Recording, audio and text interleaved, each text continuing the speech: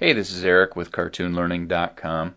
I had one of my YouTube subscribers ask me a question about whether or not they could use Anime Studio for stop motion, and they were importing image files and trying to animate them over time, making one file visible and then the next and then the next.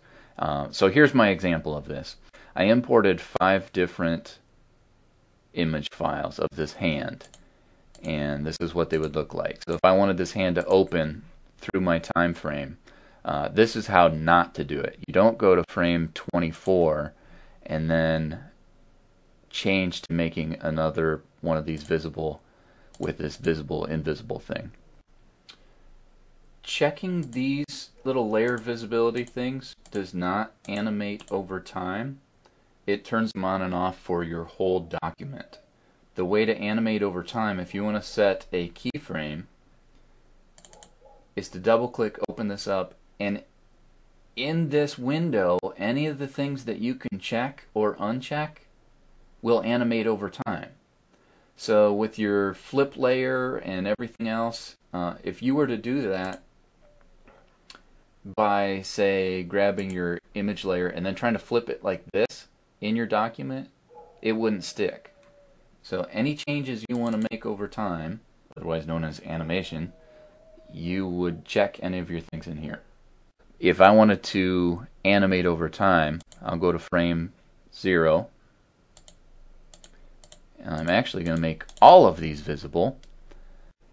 Whichever layer we want to be visible first, which is our closed fist, we'll leave this box check marked visible. We'll leave it checked on frame 0. For the rest of these layers, we uncheck this and make them invisible. Boom. Boom. Boom. Boom. Boom. Alright. So now the only layer we have showing is layer 1. Now we'll go a quarter of a second into this, and then we'll change this. Now we're going to make layer 1 invisible, and we're going to make layer 2 visible. Now we'll go another quarter of a second into it and set another keyframe by making layer 2 invisible and layer 3 visible. And then another quarter frame, make this invisible.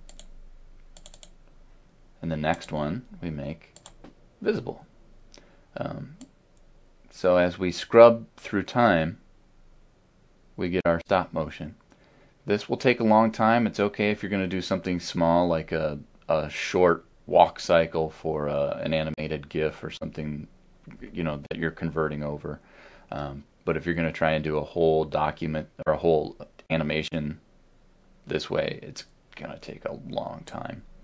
But that's how it's done. I know this tutorial was out of order, but like I said, it was in response to a question somebody asked. So I hope this helps everybody.